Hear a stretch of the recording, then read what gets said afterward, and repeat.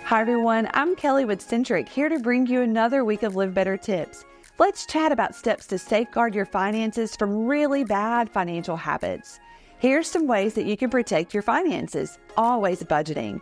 Follow a budget that sets the foundation for your financial well-being. Saving. When emergencies happen, having money put away can help take away some of the stress.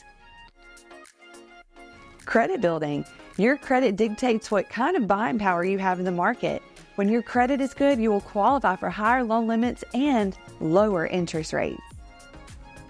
For more tips like these, be sure to visit us online at mycentric.org.